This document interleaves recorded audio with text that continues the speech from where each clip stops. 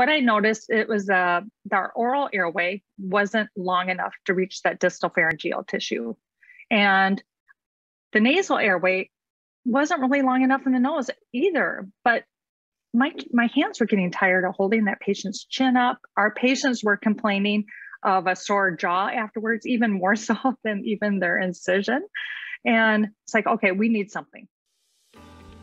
Welcome to the Plan B CRNA podcast. I'm your host, Bobby Jones, and I'm so excited that you're here.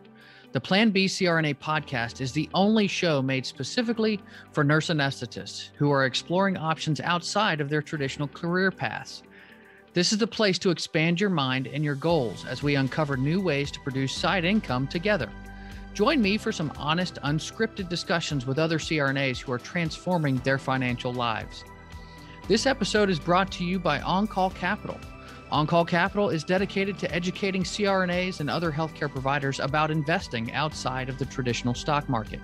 On-Call Capital also provides opportunities for you, yes, you, to create passive income and generational wealth while also lowering your taxable income through investments in the apartment and alternative investment spaces. If you haven't hit subscribe yet, make sure you do that right now so that you don't miss an episode. Thanks so much for joining me today. And now, on with the show. Welcome to another Provider Spotlight episode of the Plan B CRNA podcast. My guest today is a real innovator, creating an airway device that is revolutionizing emergency medicine. Roxanne McMurray is a CRNA, a retired clinical assistant professor and assistant program director in the nurse anesthesia program at the University of Minnesota. And she's also an entrepreneur. Through Roxanne's 30 years of anesthesia, medications, anesthesia approach, and patient airways have changed. Noticing the challenges that CRNAs face in keeping today's patients breathing with airway equipment developed 100 years ago, Roxanne invented the McMurray enhanced airway. I'm going to get these words right, I swear, Roxanne. And she also co-founded the McMurray Medical Group. The MEA is sold in over 40 states and recently received the 2021 World EMS Innovation of the Year Award. The MEA is proving to make a difference in keeping airways open and patients breathing to avoid hypoxia. Welcome to the show today, Roxanne. It's a pleasure to have you. Thank you, Bobby. Thank you for having me. So, obviously things have changed in the 30 years that you've been in practice. So when did you actually begin to think about creating a new type of airway? It started about 25 years ago. And when I was starting to see changes in patients' airways before intubation, after intubation, and during deep sedation, and doing a significant chin lift or jaw thrust on my patients in deep sedation, and saying, what's happening? I didn't do this for the first 5-8 years of my career. And now why am I doing this more often? And really drilling down to see what is the common theme here. And what I came up with at that time is that, okay, patients who had large necks, so sleep apnea patients, diagnosed or undiagnosed, because 80% of our patients are undiagnosed with sleep apnea, obesity, and the obesity rate has increased to around 43% now of our general population is obese. And then the aging population, and 35% of us are 50 or older now in our population. But, 20 years ago, it's like, okay, it's not happening to all our patients, but it's happening to a lot of our patients. And what I noticed, it was our oral airway wasn't long enough to reach that distal pharyngeal tissue. And the nasal airway wasn't really long enough in the nose either, but my hands were getting tired of holding that patient's chin up. Our patients were complaining of a sore jaw afterwards, even more so than even their incision. And it's like, okay, we need something. We need something to keep our patients breathing, to make our jobs easier so we're not tethered to their chins or jaws holding it. And I didn't see anyone else doing it. So it's like, okay, I guess it's me. So I thought, let's do it. Let's go down that path. I had people supporting me, my family. And so I took on the entrepreneur role about 20 years ago when I started. Okay. So this has been a real journey for you bringing this product to market. So obviously you had a concept in your head of what this would look like. How does that compare to the version you have now that you've actually put out to market? Has there been a lot of change in that process? Yeah, so I knew that the nasal airway in the mouth was long enough, not in the nose, but in the mouth, that it worked. However, with using that device like that, there's issues, not only for us as in liability, but for our patients, really compromising their airway even more. So it's like, okay, let's use something that's long. Let's take all those issues out. Let's put a flange on it so the patient can't swallow it or inhale it. Let's make an elongated bite block so they can't bite through it and sever it, but adding cushion to it so it can decrease dental damage. And let's make it elongated too, so we have multiple sizes within one. And it started initially with just a little wrap around the upper airway and making so you can't collapse it. But with the flange, I took the flange size with the oral airway. And then EMS reached out to me and said, if you put a connector on that, that'll be so helpful, especially if we can't reach the patient or the victim's airway to get an LMA in or to intubate. At least we could get the MEA in and provide intraoral ventilation. So they're the ones who kind of spearhead that initiative. So it's a combination of the oral airway, nasal airway, endotracheal tube connector, the 3-in-1. And how many prototypes did it take? Probably about 20 renditions before we got to the one. Wow. Yeah, and I remember in practice, I would take a nasal airway and put the ET tube connector on the end of it to do, that deeper sedation, where you don't want to put it in an airway, and don't want to have to breathe for a patient. But so it sounds like you've taken a lot of different concepts and put it together. So was your target these deep sedation cases like that? Yeah, initially that was our go-to for our population group. However, it has evolved like anything, like when you start with a DMP project, or if you start with your thesis, and what you start with isn't really what you end up with. But with the MEA, what we're seeing, what I'm hearing feedback from colleagues around the country is that intraoral ventilation is magical. It's magical how the MEA can help with difficult ventilation, especially with patients that have a beard, which is very popular now, any facial hair for guys, and how it can just save on desaturation. And let me tell you a couple of stories that I've heard back from CRNAs around the country. And so a patient was in ICU for 2 weeks, intubated because of COVID, and they needed to put a trach in. So they brought the patient down to the OR. It was going to be a controlled situation. And as the anesthesia team was putting a guide wire down, the endotracheal tube inadvertently became dislodged. The saturations plummeted. The ENT surgeon was ready to put a trach in, but wanted it to be a more controlled situation. They went to mass ventilate, could not mass ventilate the patient, went to intubate, too much swelling, could not intubate, put an LMA in. LMA didn't work. And then the CRNA happened to have the MEA in her pocket because it's a small package where you can carry it in your pocket. And she pulled it out. She goes, let's use this before we make that cut for emergency trach. Put it in, did some intraoral ventilation. So put the patient's chin in the palm of her hand, right by her little finger on her left palm, and then pinched the nares closed with her index finger and thumb, and then sealed the lips around the MEA. And she said the SATs came up and bounced right back. And then they could do a controlled trach. Wow. So what is it that makes this device different then from some of the others on the market? What is the big change that you've made?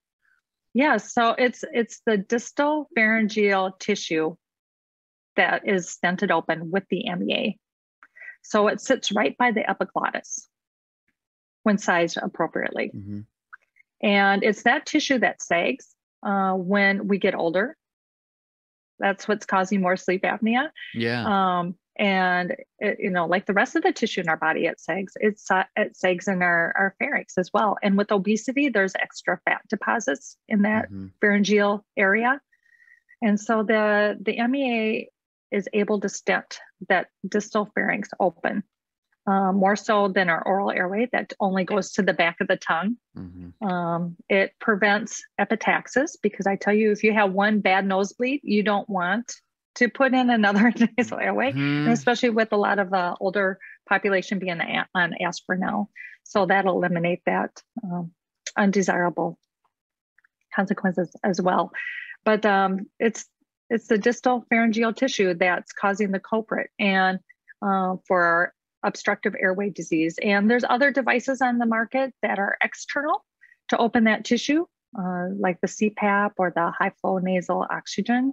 But the MEA is the only distal pharyngeal airway on the market. Yeah. So cool. So cool. Thank you. I love it. I love it. So, obviously you have a background as a clinician, you have a background as an educator, and you have likely, you've got a Rolodex that's pretty thick by this point, I'm sure. So what was it like for those people who were used to seeing you as a clinician and used to seeing you as an educator to all of a sudden, you're approaching them as more of an entrepreneur, a businesswoman, with a product that you want to put forward into practice? What has that been like in approaching them in that different way? Yeah. So we all want people to embrace, what we come up with. And it's kind of like when you bring a baby, a newborn, into the world, and you want people to embrace them and to love it. And I felt like the MEA was like my little newborn, and I wanted people to embrace it, but that wasn't reality. And people are going to adopt things at different rates. You're going to have people that embrace it, but you're going to have people that won't understand why is it needed, and why can't I still use things off label, and what's the big deal with doing chin lift jaw thrusts? But I invented the MEA to make our jobs easier and to improve patient outcomes. That was my whole desire, we can do better. We need to improve patient outcomes. Our patients want to have a deep sedation because they don't want to know what's going on mentally. Physically, they'll be comfortable with a local or a regional anesthetic, but mentally, let's keep them breathing. Let's keep them comfortable. We can do this if we have the right tools. And more people are starting to adopt it. They're starting to understand. And it's kind of like back in the cell phone age when they were first introduced. And it's like, well, I have a wall phone. That telephone works on my wall, and I'm going to keep it. I don't need a cell phone. But then after a while, and people say, oh, what is that? And why are you using that cell phone? I was like, well, it can take pictures, and it's my flashlight, and I can call, and I can look up anything. And, now it's like with the MEA, it's like, well, I can use the OPA or I can use the MPA, but you know what? The MEA does a lot more. It's multifunction.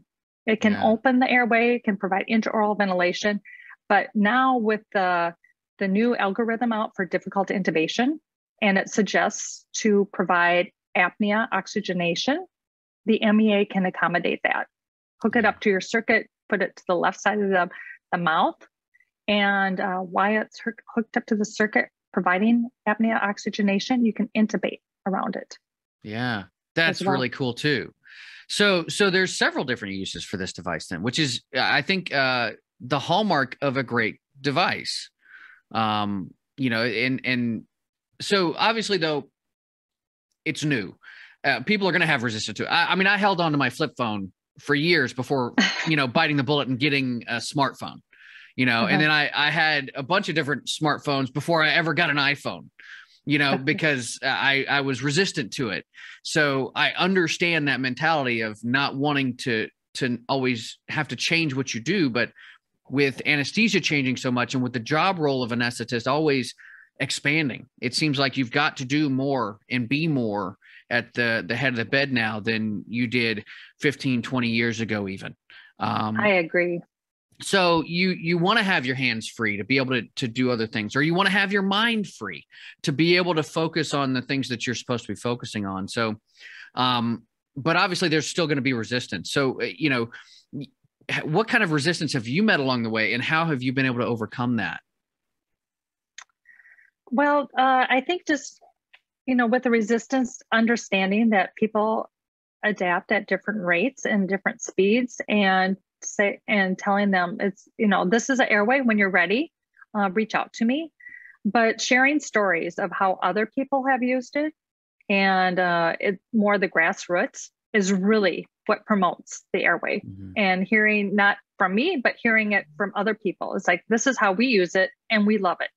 Mm-hmm. And so that has been really helpful. Yeah. Well, and as far as going into, different settings and different places, are you targeting places that focus on deep sedation? Are you targeting the EMS place, trucks, or is this kind of a multifaceted, like, I'm just trying to get the word out about this and trying to, throw it up against the wall and see what sticks? Yes. So initially we targeted anesthesia, outpatient procedures, and NORA procedures, anything with deep sedation.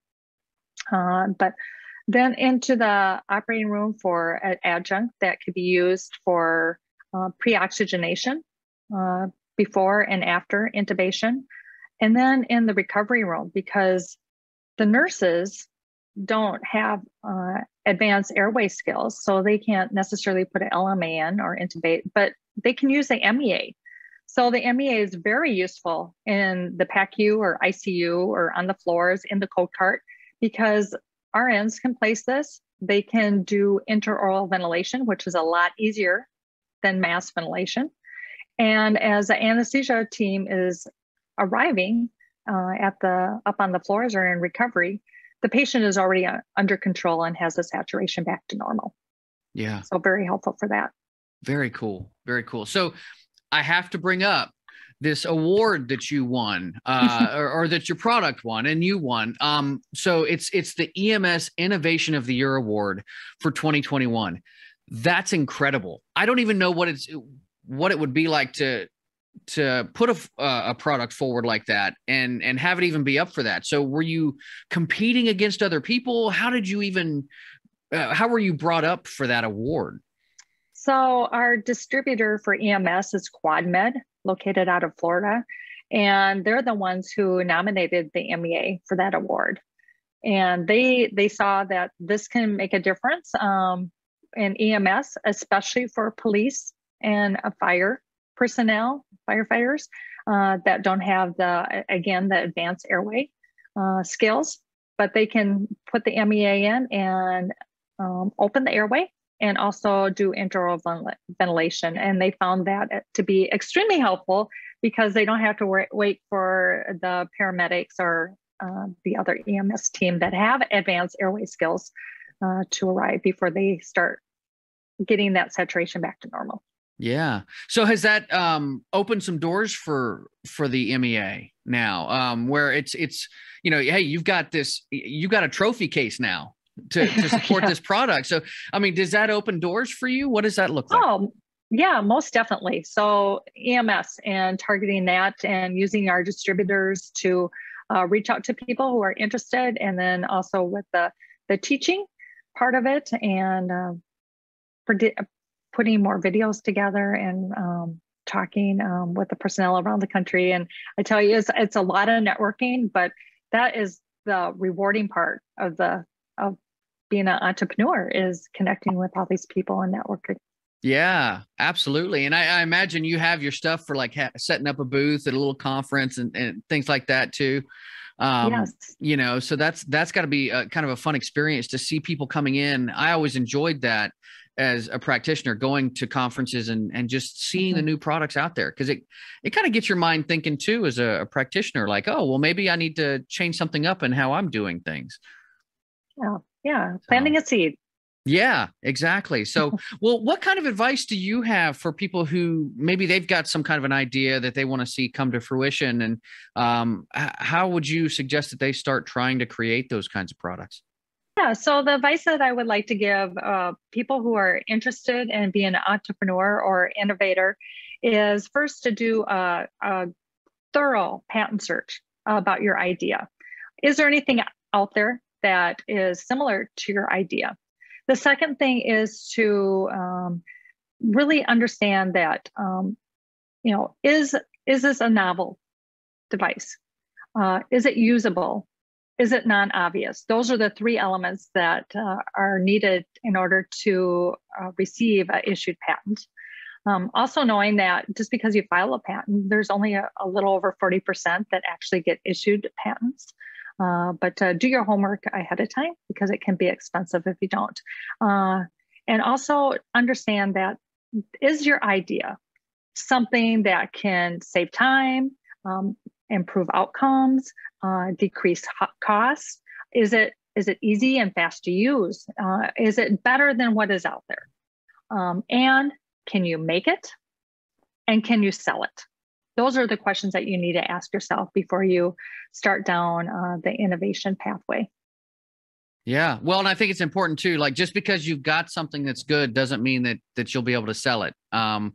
It takes a lot of work to sell things, and to have those stories like you described, to have those outcomes that are proving something. You might have a great product, but just because you have a great product doesn't mean people are just going to flock to it. So yes, And Bobby, when we started when we came up with our prototype that we wanted to develop, it took 2 years to search the globe to find a manufacturer that could make it. And one of our business partners, there's 5 of us that are business partners for McMurray Medical, but one of our partners has that manufacturing background and a network globally.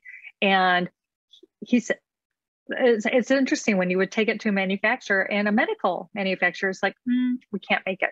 We can't make it.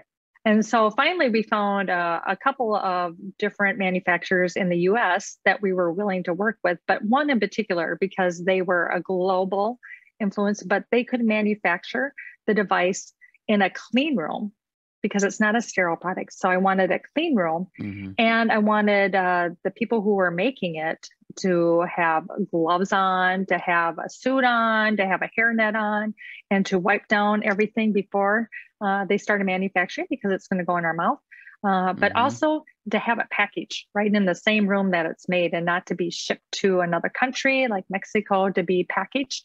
But we found a manufacturer that was willing to take on a no-name company with a no-name device and to really work with us. And I tell you, the quality and the control that we have within the company that it's manufactured is amazing.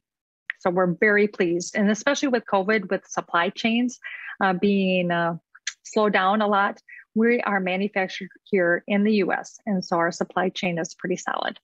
That's fantastic. That's really fantastic. And you're not a no-name product anymore. And that's what's cool about these things is when you see the hard work that you've put in start to really bear fruit. So, this has been a great conversation, Roxanne. I really appreciate you being here, and I want to give people a chance to get a hold of you. So how can they do that? Yes, the best way to get a hold of us is through our website and McMurraymed.com. McMurray is McMurray, and then med.com, McMurraymed.com. Okay, great. Thanks for being here. It's been a pleasure. Oh, thank you for having me. It's great to meet you, and thank you for this opportunity. Absolutely. What I took away from the conversation with Roxanne was her willingness to embrace change. Great leaders typically have an idea in their head of how things should go, but they are willing to adapt as conditions on the ground change. And Roxanne is no exception, as she's readily accepted that what she started with isn't what she's going to end with in her business. And that doesn't matter as long as she can meet the higher goal of helping others. I never thought that I would host a podcast, but here I am closing in on a year of doing this show. The pandemic forced me to drastically change how I thought about my business, and I've had to adapt to meet that greater goal of spreading the word about alternative investing and helping the most people out that I can. What is it that's holding you back? Are there some small tweaks that you could make that would help your business or personal life really take off? What's more important to you, sticking to some rigid ideal of how things are supposed to go, or adjusting your methods to more readily meet your goals? Those are decisions all of us have to make at some point or another. But in the meantime, that's going to do it for the show today. I'll see you next time. So until then, be safe and take care of each other out there. Thank you so much for joining me for another episode of the Plan B CRNA podcast. If you haven't already subscribed and reviewed the show, I'd be honored if you took the extra time. It really helps to expand our reach and get the word out about the show. If you're a CRNA who is interested in sharing your story on our podcast, I'd love to have you. Please email me at bobby@oncallinvestments.com for more information. This episode was brought to you by On-Call Capital. They are dedicated to helping providers like you develop passive income and generational wealth through investments in the apartment and alternative investment spaces. Feel free to check out their website at www.oncallinvestments.com and subscribe to their free educational email series. You can find On-Call Capital on Facebook, Instagram, and Twitter. You can also check out our YouTube page, where you'll find all of the show episodes along with other educational videos. Thanks for listening, and we'll see you on the next episode.